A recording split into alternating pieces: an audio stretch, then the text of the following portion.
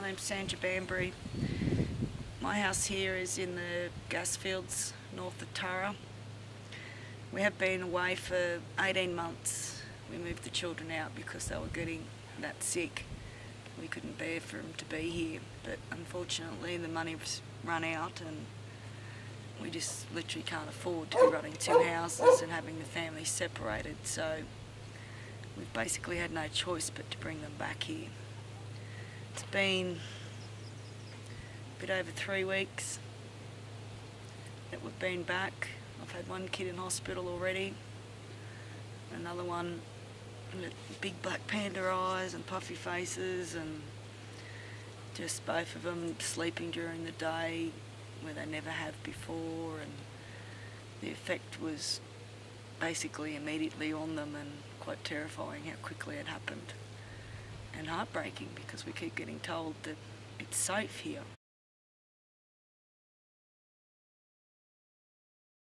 I am born and bred in the New England. We have been forced to move our children back here from our home in Tara, Queensland, without us knowing a gas field had surrounded us.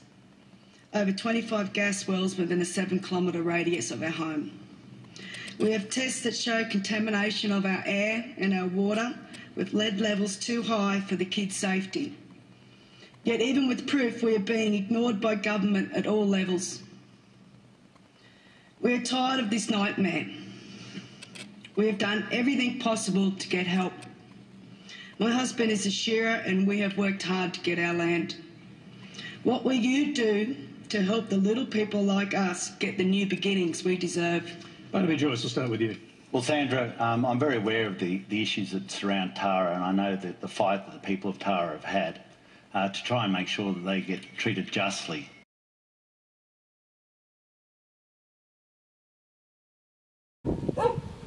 It's been, I think it was back in June that I was able to go on Q&A and had the opportunity to put a question to the panel that night in Tamworth, including Barnaby Joyce, who is the Deputy Prime Minister of Australia, the Leader of the National Party, the Minister for Agriculture and the Minister for Water. He basically told me straight up, even though we had the proof of the lead contamination, that he's going to do nothing, absolutely nothing.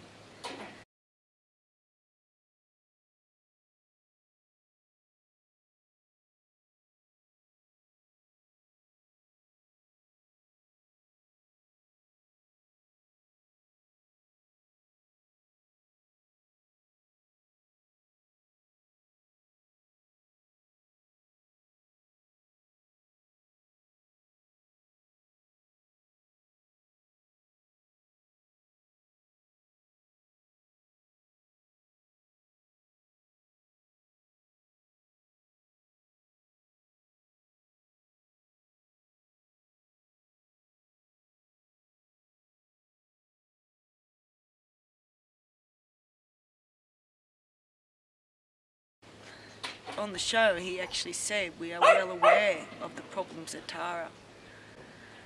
They are aware that there's problems out here. They're aware that people are completely stressed and, you know, just pushed to the max. But they just refuse to do anything. They don't want to do anything, because the moment they do something, then they've got to admit there's a problem and they can't go front your backyard.